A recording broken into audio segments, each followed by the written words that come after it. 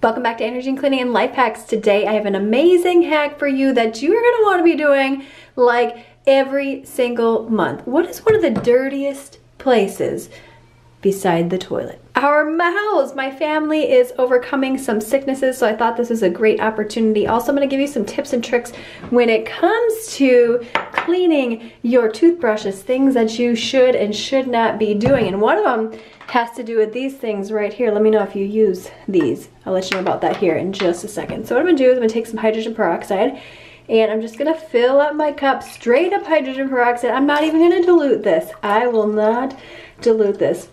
I'm curious what we're going to find amongst these toothbrushes. I have my 4 children's toothbrush all up in there. Yep, mixing them all together. And then I have my Sonicare toothbrush right here. I'm going to stick in there, and I need just a little bit more.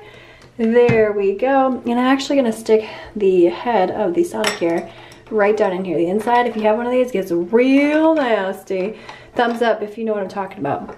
So I'm going to let this sit for a couple hours. We're going to take a peek at that water, and then I'm going to share those additional tricks with you when it comes to sanitizing your toothbrushes. While that's soaking, never ever keep your toothbrushes on your countertop near your toilet, especially if you flush the toilet with the lid open. Can you imagine? Yes, no, gross. Here we are. I moved this into my bathroom because I don't want my kids getting to this. Next thing I'm going to do is I'm going to rinse these off with hot water, and then we're gonna look in there and see what we find. Looking much better. Now I'm just gonna let these air dry right here. Let's look in here. This is slightly embarrassing. Can you see all that cloudiness inside of here? That's nasty. Things floating around. Ooh-wee. I wonder what's on your toothbrush. Don't feel bad, mine was gross. That's gonna need a good hot wash in the dishwasher. Now, these are great for travel. However, I would not use them on a regular basis because the moisture gets trapped here inside of the toothbrush. You ever seen mold growing in one of these? It's real nasty. So what I would do is just let your toothbrushes air dry in a cup